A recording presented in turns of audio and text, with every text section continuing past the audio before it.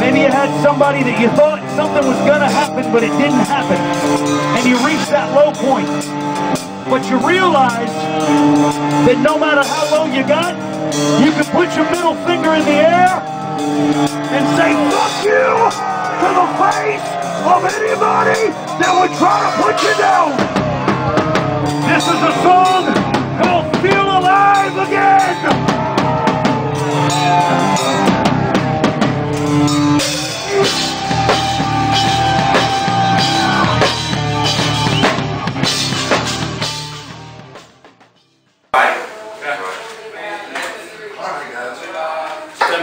Started? How did the Dangerous Good Machine come to be? Billy and I have been playing together what, 7 years? Yep. Going on 8.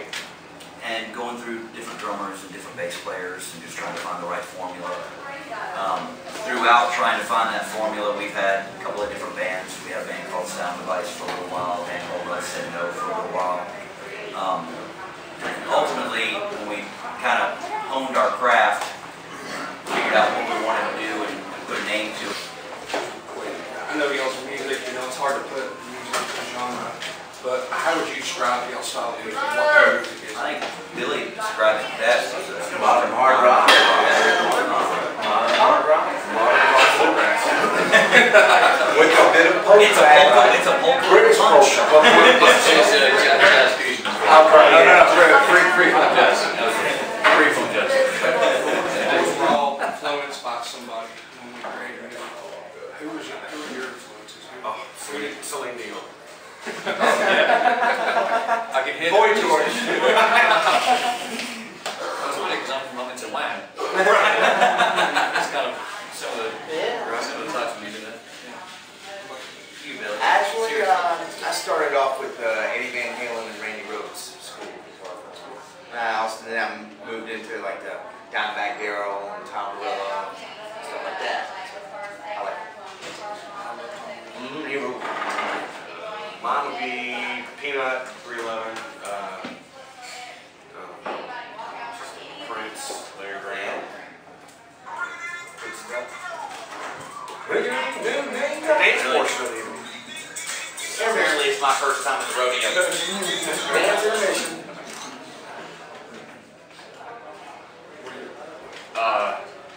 Deftones was the first big one I got into. Especially playing wise, and then Seven Dust. Seven Dust and Deftones were the two main ones for me. Cool. Steven Tyler, for me, when I was younger. I was more of the, I think a lot of kids, you know, when I was growing up, the guys who were influenced by Robert Plant, and then the guys, you know, and I kind of went left of that into Aerosmith. I liked the harder, he could scream and he could scream with melody.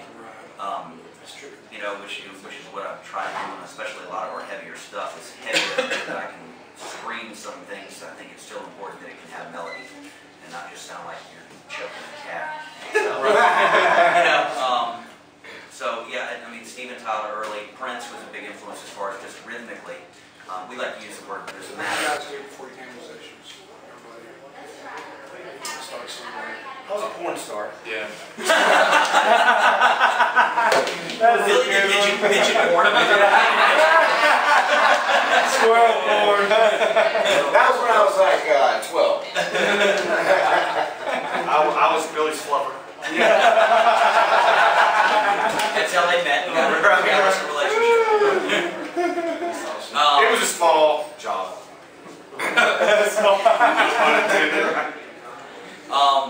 You know what? I went to school. That's what I was doing. I think I started singing in a band when I was 14, and knew at that point that's what I wanted to do for the rest of my life. And I think I speak for all of us. It's and musicians in general. It's like a disease you can't get rid of. I mean, it's a part of who you are. It's not a habit. You know, it's a part of our soul. So I think once you find that. When you start playing, when you pick up the guitar or the bass, and you start playing drums and singing, that right there, that's that point where your life starts. You know. Everybody plays video games. Any y'all gamers? Oh yeah. You are. What do you play? Oh, I'm big into the Call of Duty series, but so at the minute there seems to be a fad almost. Everybody's in the Black Ops. Yeah, exactly. You know, I mean Halo and all that. I like first-person shooters, and those are my things. Yeah, that's loud. Yeah. What is it, first-person shooters? Yeah, where you don't see the body, you Oh, see the gun. It's a lot different from Pac-Man. Was that? Oh, I played that. I played that. I want to. I'm still back in that era, but Galaga was my favorite video game. I love that. Yeah. I love Galaga. One day, I'm gonna have one of those games in my house. I mean, before. Oh, arcade. I would Galaga. Yeah. I used to growing up, I did. Kung Fu like Constantly. that was years ago. I play Kung Fu like crazy. Karate. Double Dragon. So how do y'all- Yeah, Double Dragon. That was a good. That was a good shit. Hell yeah. So how do y'all unwind after a show? I drank Yeah. Captain Morgan. I'm gonna go Actually, ask Captain Morgan for yeah, Eric. yeah. Right. You can play that times 3, Jack. Billy, you might want to get this answer I down. would just say vaporizer. That's how you got it. Yeah. You know, after a show, I think the first thing that we do is walk off the stage and hang out with everybody. I mean, you know, I think that's the best way for us to unwind. Sure, is just yeah. kind of step off and hang out with everybody, and you know, let the night kind of, it winds down that way as everybody, you know, gets to come up and meet us and hang out and talk, and as they trickle out and go home, we're still drinking through that, and we go back to the hotel, and then we kind of reflect on how the night went, and everybody tells stories about different conversations they had with fans, and you know, stuff like that. So that's the. I've noticed that's what's awesome. You know, is y'all come out and be there. You know, no strangers. So last year y'all were the second world wide. So are y'all working on your album and everything? Matter of fact, we are. Yeah, awesome. Yeah, we've got something in the works. We've got 5 or 6 now. In the works. So yeah, probably late this summer. So we're going to hear some of those tonight. Yeah. Awesome. Late summer probably. Late summer. So what are y'all's long-term plans? Where y'all want to go? Where's the Anderson machine want to go? Around the world, There you go. several times, in a boat. And plus. The boats and that. Planes, trains, and all. Yeah. There may be a few buses in there too. I see my future coming out of a suitcase a lot, and it's gonna be packed in a suitcase. So that's about it. I got one more question. If y'all could go to a show tomorrow, who would y'all go see? You know, I would like to go see Prince again. I saw him in Atlanta at the Fox. Well, I saw him at the Omni in the big arena in Atlanta on the Purple Rain tour.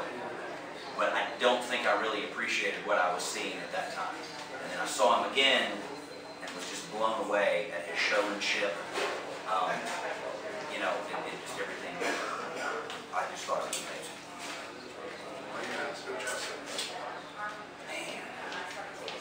No, that's a hard one, dude. I wish it could happen. It'd be killer to see Pantera again. Hell yeah. That'd be awesome. Word up. That'd be awesome. But I mean, you know how that is. God bless him. I saw them before they released their first album. They opened up their Skid Row. Yeah, I saw that tour. I saw Lucky Business I tour. saw that tour too. Yeah. They were awesome. I was You know, I've seen Prince 4 times, and I would say that you're right. I'd probably Tabernacle was the best. Right. You know, small venue. I love it.